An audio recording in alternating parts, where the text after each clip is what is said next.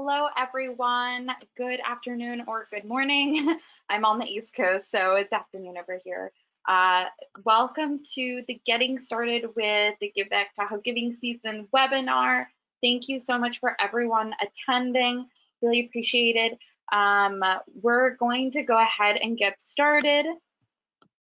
My name is Lisa. I am the Community Engagement Manager here at Mighty Cause. We're the technology providers for Give Back Tahoe. For those of you who are not familiar with Mighty Cause, we've been in the crowdfunding space since 2006. We've helped raise over $650 million for over 30,000 nonprofits. We're one of the leading Giving Day technology platforms. And we're here to help support organizations with their fundraising needs and for their Give Back Tahoe campaign. So this year's Give Back Tahoe giving season will be from December 1st to December 15th. That's when challenge grants will be provided. You can utilize the entire month to fundraise for your end of year fundraising campaign, but the challenge prize time frame is from December 1st to December 15th. And of course, it's hosted by the Tahoe Truckee Community Foundation. We're first going to go over some key things about Give Back Tahoe this year. And then at the very end, I will be going over a technical walkthrough of some key things that you want to keep in mind as you're utilizing the platform. For some organizations, if you're new to the platform, you're going to learn where you can find key information. For returning organizations, this is going to be a refresher so that you can be reminded of where you can go to access your donation reports, etc. So I'm going to pass these couple of slides to Caroline from the Tahoe Truckee Community Foundation. Caroline, if you want to jump on, you can take over. Hi everyone, this is Caroline speaking. I guess you already have received my email, but I recently joined the TTCF team about a month ago, so I will be on this learning journey with you today. And I really look forward to working with you on Give Back Tahoe these next few months. But we're really excited that the platform is going to be available year-round for you to use as both the donation platform and volunteer portal. And then, as Lisa said, we have shortened the giving season to only be December 1st and December 15th this year. We just felt with promotions and some of the feedback we were getting was it would be better to just focus on those first 2 weeks. And then again, the platform will still be available for you to use for any end of year donations. So we just wanted to call out, I know it's been a busy few months for all of you guys, but Placer Shares just finishing up, and hopefully some of you were involved in that grant cycle. And then our community grant cycle was pushed back a little bit because of that. So September 14th, it'll open up, and then you have until October 11th. And then the Give Back Tahoe giving season, obviously December 1st to 15th. And then the Emergency Response Fund, we've already distributed about over 800,000 from the Emergency Response Fund, and it is still ongoing. So just an FYI there. And again, if you need anything or have any questions or ideas, feel free to reach out to me. Awesome. Thanks so much, Caroline. So as we move forward in the slide deck, of course, Give Back Tahoe, we had a incredibly successful year last year, raised over $338,000 from over 1,400 generous donors. And of course, we're always here to help raise awareness for Tahoe Truckee nonprofits. So let's get started and talking about this year and what your organizations can do for your campaign. So of course, the first step is always to register your nonprofit. Every year you will have to complete this registration form. So you want to do the same thing that you did last year and you want to complete the registration form. It's a really short form, so it should be sweet and easy. The registration form is currently open. So if you go to givebacktahoo.org, you'll see it right. It's the primary call to action. And you'll have until October 9th to complete your registration form. This is going to approve you for the challenge season and make you eligible for prizes. One of the things that I'll be talking through in the technical walkthrough is your fundraising pages, your organization profile. And one of the things that you want to keep in mind when editing your profile and editing your fundraising page is the story that you're going to be sharing this year for Give Back Tahoe. What do you want to relay to your donors? What's different about your organization in 2020 than 2019? Obviously, there are a lot of events in the world that's happened since then. So how has your organization been impacted? Why would donations within the Give Back Tahoe challenge season be really important for your organization? So those are a couple of things that you want to consider as you begin editing your profile and your fundraising pages. And another thing we'll also be discussing is your organization profile versus peer-to-peer fundraising. We can also talk about this a little bit more detail on the second webinar we'll be hosting about fundraising strategies. But you have a lot of different campaign pages available to your organization, and you may want to consider thinking about if you want to do a peer-to-peer fundraising campaign. For organizations that are returning back to the platform, you guys have participated last year. One of the most important things that you want to make sure that you're doing when you log back in is to reset your metrics. The metrics that will be displayed on your organization profile are going to show last year's total raise. And so you want to make sure you head back in and reset those so that you're showing donors what you're raising this year. And again, I'll show you that in the technical walkthrough. Of course, there are toolkit resources that are going to be available to you throughout the campaign.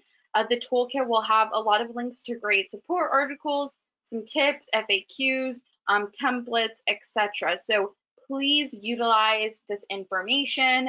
We want to make your lives easier as you're starting your campaign and strategizing what you're planning on doing and the emails and social media that you're planning for your campaign. So definitely check that out. And again, that can be found at givebacktahoo.org. When we're also talking about strategy, I spoke a little bit about peer-to-peer fundraising. And part of peer-to-peer fundraising is activating your ambassadors and thinking about who in your network of supporters, if that's board members, volunteers, etc., how can they help support your organization during this challenge season, during Give Back Tahoe? So again, in the framework of getting your organization reset, technically, this is a great thing to start thinking about for the challenge season. How can you utilize your support network to the best of your ability? And of course, making sure that you're starting your communication for the giving event, sending out emails, social media, newsletters, making sure that donors are aware of the challenge season and the campaign that you have provided, and as well providing donors a clear call to action. Early donations, or donors can start donating to your organization December 1st. So you also want to make sure that you're communicating with donors that the challenge season is going to start on Giving Tuesday, December 1st, and that's when they can start donating to your organization and supporting your nonprofit. And of course, if you have any questions after this webinar, or you run into any questions as you begin getting set up, please feel free to contact our support team, support@mightycause.com. We're always here to help you in whatever capacity we can. So please reach out to us. We are on the East Coast, so just please be aware that our support hours are within Eastern Standard Time. So I'm going to jump into the technical walkthrough. On your GoToWebinar control panel, there is a questions area. So if you run into any questions as we're going through this walkthrough, please type them into the questions area. Also at the very end, I'll be answering questions. So Please let me know if you run into any. Okay.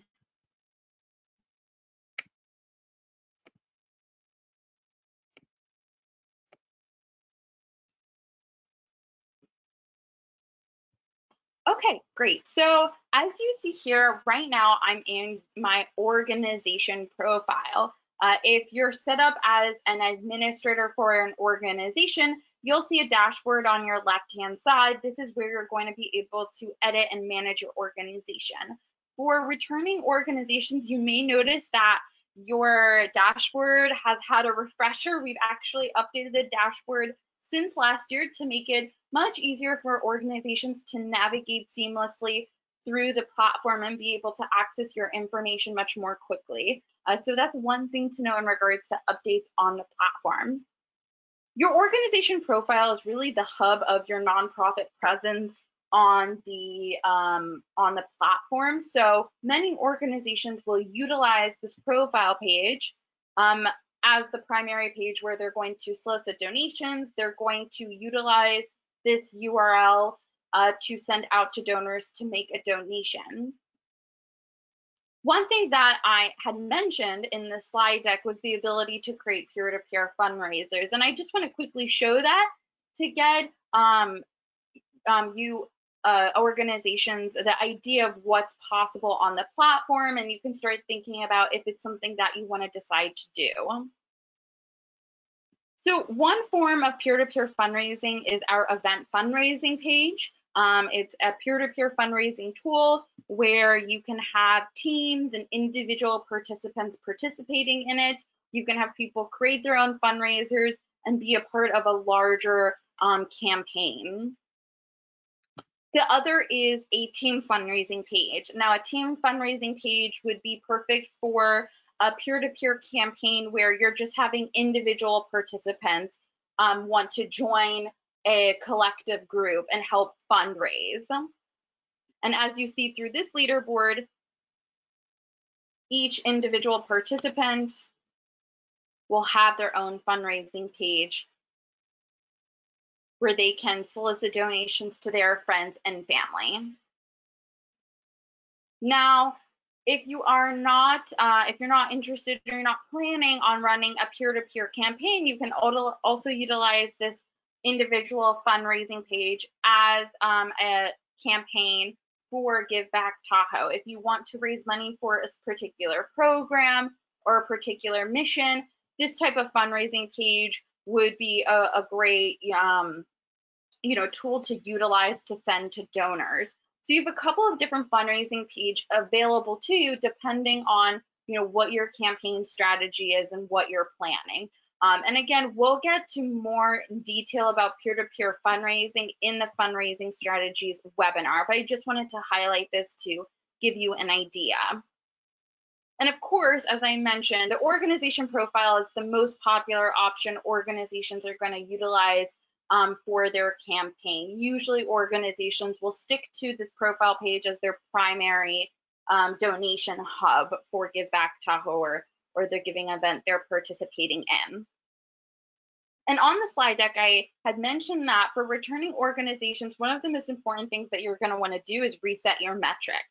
So as you see here, I have $225 raised by 2 donors, and I have a goal set. If you haven't used the platform since last year, you may have the information you had last year. So what you want to do is update that, and I'll show you what you want to do.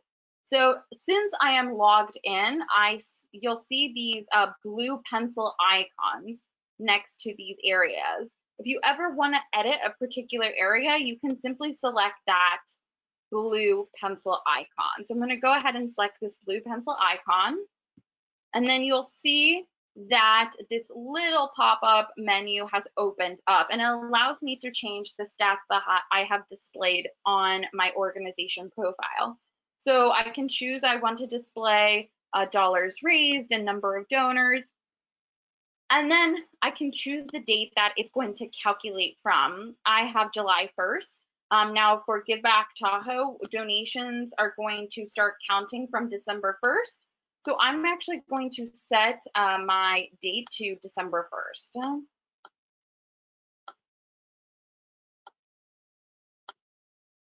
and I'm going to set it at night.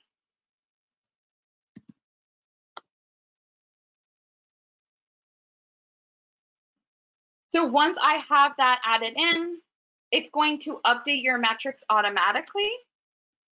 And you'll see now that it's at $0 raised by 0 donors. So really easy and simple to go ahead and update. With the goal, again, I can just select the pencil icon, select edit goal, and then change my goal amount. This year, our goal will be $10,000. So now that I've edited my goal and my metrics, I can scroll down and also update the about section. This is the area that I was referring to in regards to telling your story. We've also updated the inline text editor at the very top of your about section. So this year you actually have the opportunity of customizing your about section even more. You can highlight, you can change font color. So there's a lot more options available to you. A common thing that nonprofits will also do is create an infographic if you are working with a graphic designer or someone who has an arts background. Create an infographic through a photo editor, etc., and actually import that as a photo on here.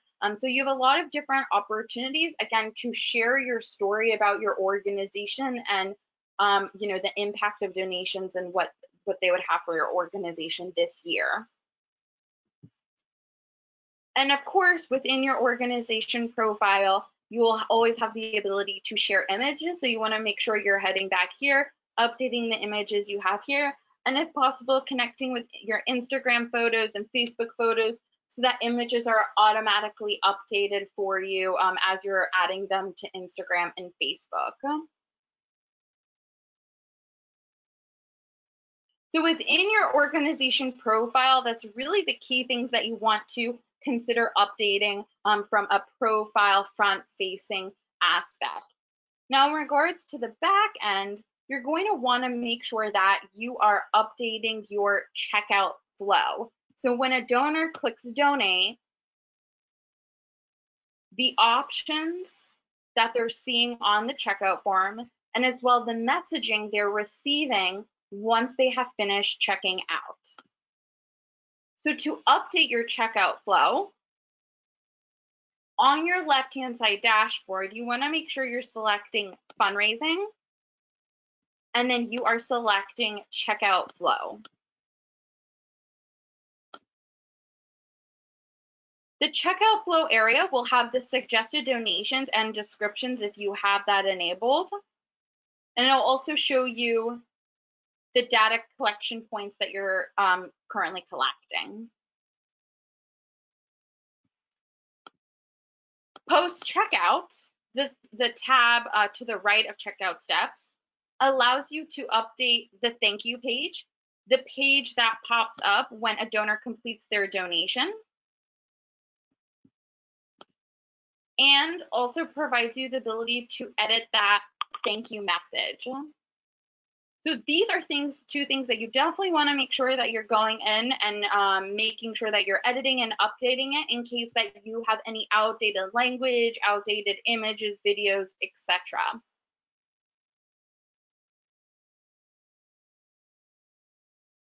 All right, now that you've updated really the key things that are important for your checkout experience and your profile page, you'll want to also go make sure that you're aware of the different reports and things that you can utilize for your campaign from a strategic perspective. So one thing that I want to call out is our overview section. Now, this is something that we actually recently just updated, so it's really exciting for us over here. But the overview section will give you an idea of key metrics for your organization, such as dollars raised, number of unique donors, profile visits, and it'll also make you aware of where you are during the registration process. If you've completed registration for Give Back Tahoe yet, if you're pending, and if you've been approved. So this is an area that you can quickly glance at, take a look at, and update your information. You also have the ability to add additional metrics on here. So if you want to, see your profile visits, as I said, or review the number of volunteers you've received, those are all things that you can add to your overview so you can keep track of that really easily on a daily basis.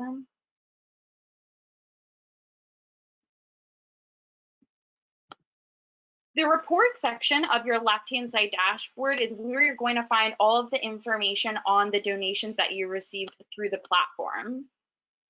So all donations is going to break that down, and it's going to show you the donor, the amount, as well as the date of the donation. And of course, all of this can be exported into a CSV file by utilizing the download button at the very top. The top filters will also allow you to choose the type of donor information that you want to see. Perhaps you want to see all donations you received last year. And you can also choose to look at all of your recurring donations.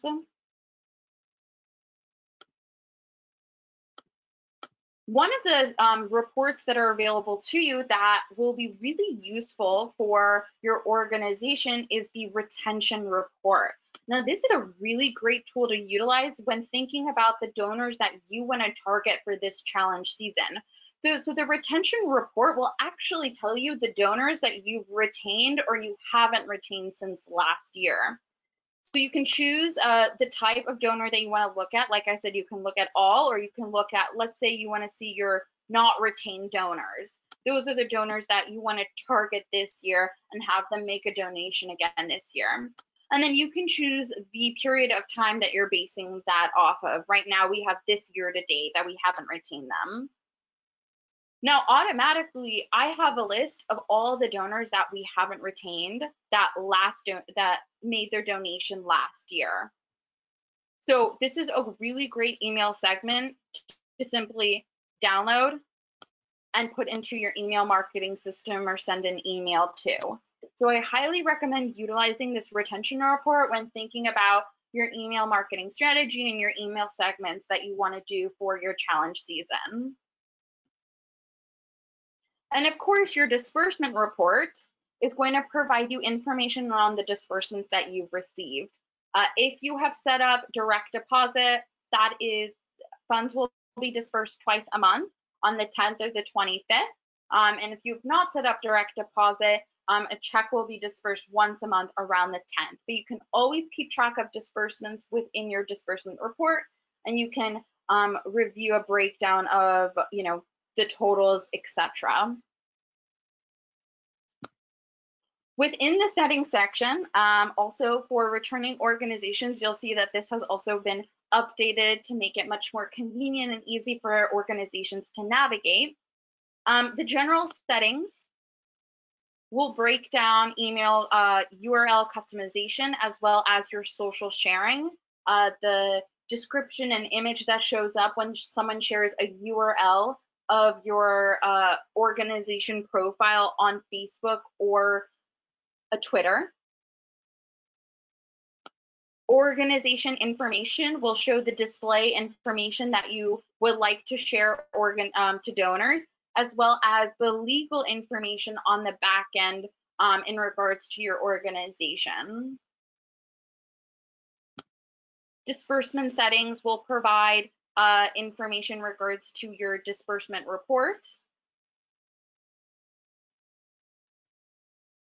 And then admins will allow you to manage all of your administrators. So either add additional administrators with the add new admin button, or delete administrators by selecting the X next to the corresponding administrator you want to remove.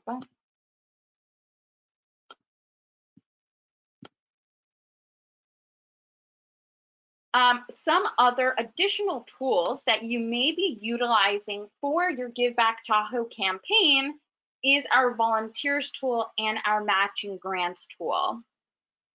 So I'm going to go over that right now. So the volunteer section and the matching grants tool is available in the fundraising section of the left-hand side dashboard. The matching grants tool provides you the ability to add a matching grant onto your organization profile or any fundraising campaign on the platform. The tool allows you to create a match based off the current match setup that you're planning. So if that's a one-to-one match or maybe a cumulative threshold match, we have a lot of different actually match types available. So the world is your oyster in regards to setting up a match here. One thing to note, the matching grant tool is a reporting and display tool. It's the responsibility of the organization to coordinate with the grantor and to decide how that match will be fulfilled. Please note, only online donations will count towards prizes and the leaderboard. Any offline donations, any donations made via check, via anything else, cash, will not be included in leaderboard and prizes. So if you would like, if you are planning on having a match or you're lucky enough to receive a grantor on here, you will want to coordinate with them and hopefully get them to make their match online so it can count towards leaderboard and prizes. Again, we'll talk more about these tools such as matching grants in the fundraising strategies, and we'll get more into the nitty-gritty of them. But that is a tool that is available to you on the platform to utilize. And then, of course, the volunteers opportunity tool allows you to add a volunteer opportunity to your organization profile. Many organizations are already utilizing this tool here. It's a great way to share with donors and share to supporters what volunteer opportunities you currently have open, and have individuals sign up for them directly through your Give Back Tahoe profile. So you would simply add your information here, and then that would be added to your profile for people to be able to sign up. Something that we've added this year is actually the ability to attach a waiver agreement, so that if that is something that you do require from volunteers, you are able to attach that so that participants, or I'm sorry, volunteers can provide you a signed waiver agreement after they've signed up to volunteer.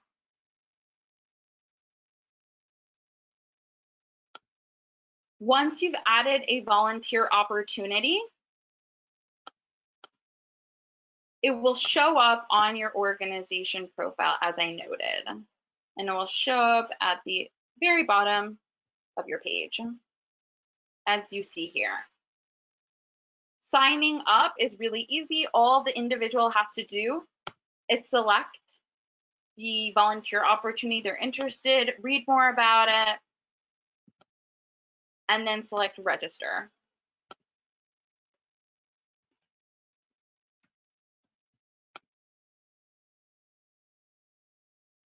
And that individual will receive an email telling them that they've registered. And as well, if I go back to the volunteer opportunities tool,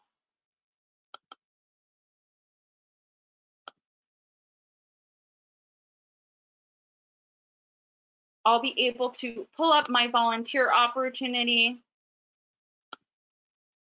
and see the donor that, or I'm sorry, the volunteer that signed up for that volunteer opportunity.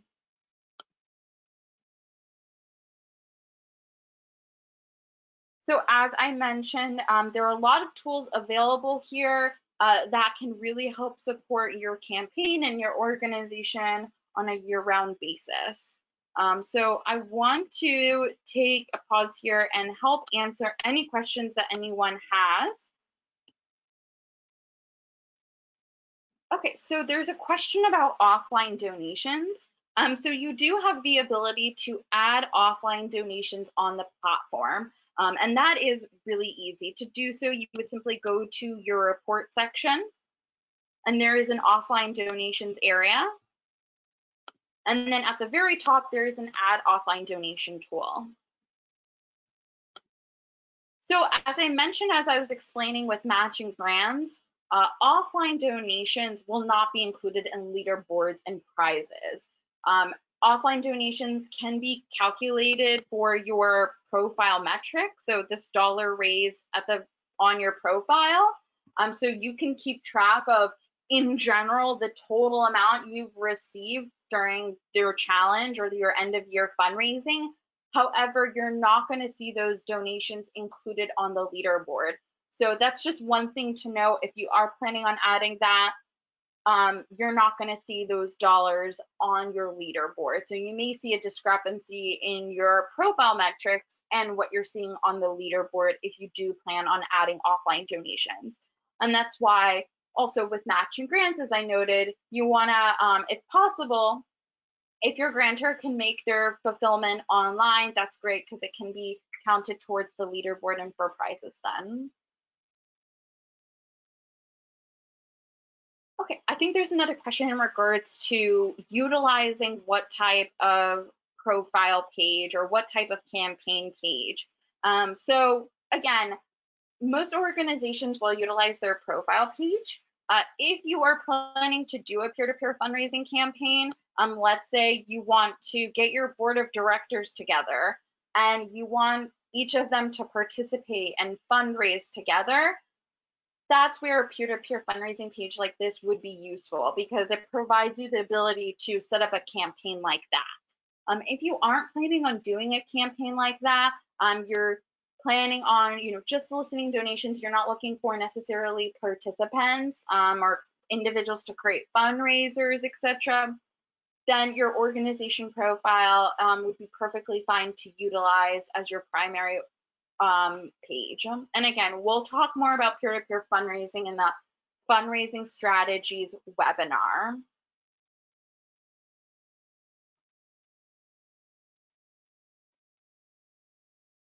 Okay, there's another question about EFT information. So to set up EFT or direct deposit, that can be done in your disbursement settings. So if you haven't done so already, you could simply go to disbursement settings and you'll see the area to add EFT. We always highly recommend setting up direct deposit because with check disbursements, they are only once a month as opposed to twice a month, and there is a $5 service fee for check disbursements. So we always recommend direct deposit, faster, easier, and you don't have that $5 service fee.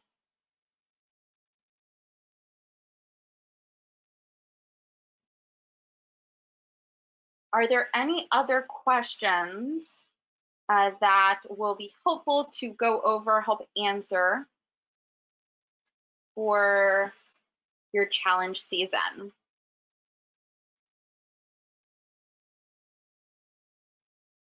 So if you don't have any further questions and you run into questions as you begin logging in and updating your information, please reach out to support@mightycause.com.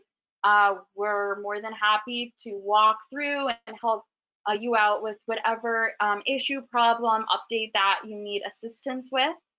So we're always there to support you. As I mentioned, we have a great toolkit available to you that has some really great resources that I would definitely recommend checking out. And of course, if you haven't registered yet, you want to make sure that that is always your first step to complete that registration form so that you're approved for the challenge season. And that registration form will be open until October 9th. This webinar will be added to the toolkit.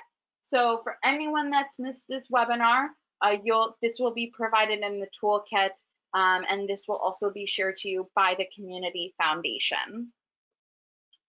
If there are no further questions, I'm going to stop this webinar here. And again, feel free to reach out to us with any help or any assistance. We really appreciate you guys taking the time, and we hope this was helpful. Thank you so much and have a great day.